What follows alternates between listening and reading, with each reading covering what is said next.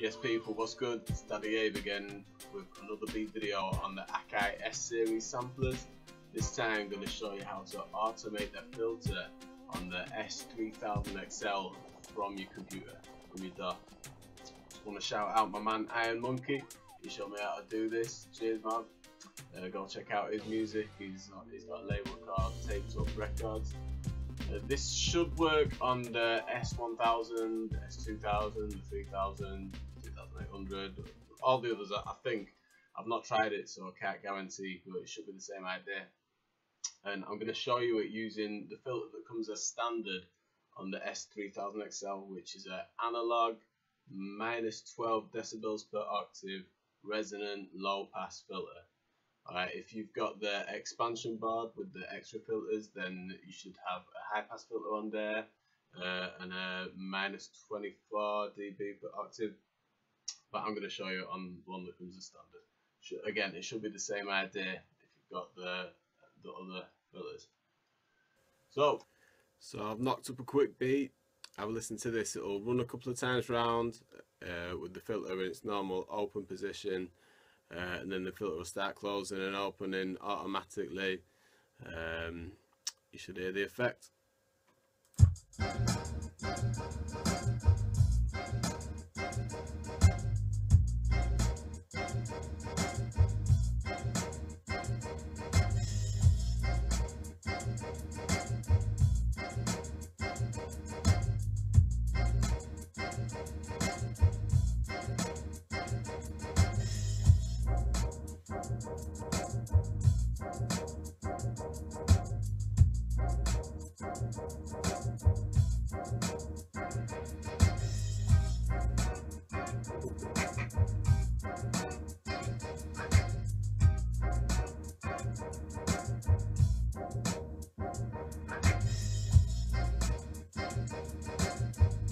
That's back to normal now. That's the filter back in its open position. So to set that up, to do something similar to what you just heard with the filter, if I can do this with one hand, you'd go single, edit, key group, and then filter there, filter 1. If you've got the second filter, then it's in filter 2 there, but as you can see, I've not got it. Second filter board, IB304F not fitted. So filter 1, and what you'd normally do is change this frequency value to decide where the cutoff is, where you're going to cut the frequencies off above that. So if I just audition it with the enter play key, there's a sample. If I turn that from 99 down, you can hear it filtering. But to automate it, what you want to do is go next door over here, leave that where it is, and go over here to where it says, well, normally that'd say velocity when you come in. But change that to external, and that obviously means that your external device, your computer, is going to be sending its instructions. That's where the sampler is going to be receiving its instructions from. And put this value here down to -50, like I've done there. When you come in, it'll be at 0. This bit was the confusing part. Just setting that to -50 basically means that that's how far it's going to allow the filter to be controlled down to by the computer. So say if you'd only set that at 10, then the computer could only get it down as far as -10. But if you put it down to -50, that's the maximum, the lowest. Then you can do whatever you want. Up here, that's edit all I've got on there. If you just want to filter one sample in the, or one key group, sorry, then you'd leave that on 1. You know, right now I'm dealing with key group 1. But if you change that to all, then all the samples in that program. All the key groups in that program will get the same filter treatment, which is what I wanted for this. Resonance I've got to 0. I don't really mess with resonance much in this context.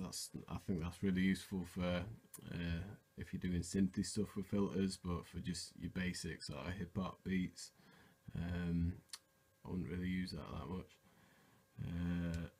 And I think the LFO and the envelope and stuff, that's probably beyond the scope of this video. We might look at them in another video. Now over here in your DAW, I'm in Studio One. What you want to do to send the instructions to the sampler is, this is the MIDI pattern.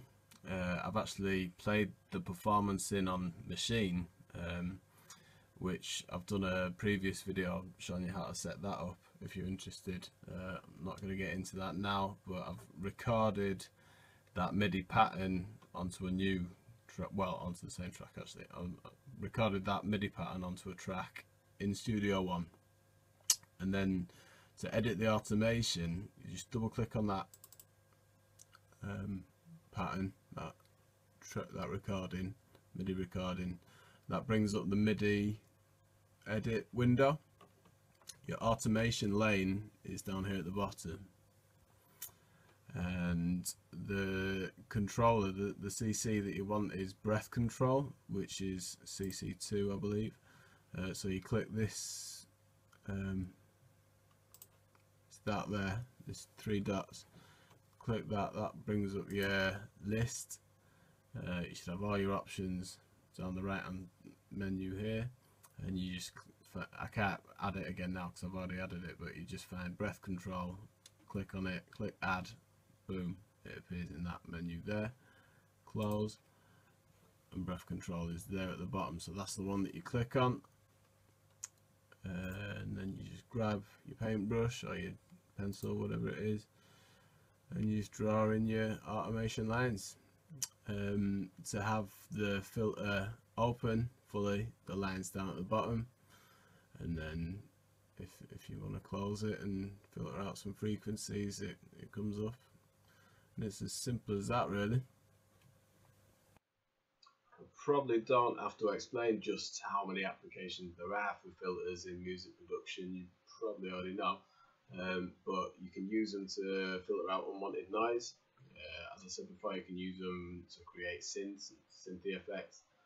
One really common technique in hip hop is, say if you've got a stereo sample of a band that's got a bass line in it already, as well as some guitars or piano or whatever else, you're quite limited with your options for how to clean that up for your mix. So what a lot of people will do is have 2 copies of it, one with a low pass filter on it, so all you really get is the bass line through, and the other one with a high pass filter, so you're just getting everything else, and then you can mix it how you want. You can gate it, compress it, make the bass line really loud, whatever you want to do. That's really common. Obviously dance music as well, you can get that Fatboy Slim effect. You know, most of his tunes will have that breakdown section with a vocal loop where it'll close the filter, it'll get really muffled, and over a long build-up section will gradually open the filter, it'll get brighter and brighter as the drums come in and the synths and then the drop.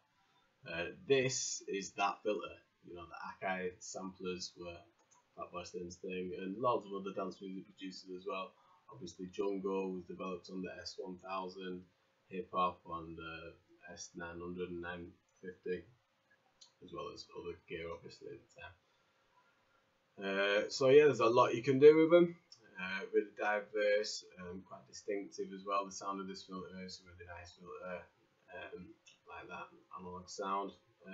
Yeah, let me know how you get on. Let me know if there's anything else you'd like me to do a video on. Please subscribe to my channel and check out my other stuff. Look out for the next one. Peace!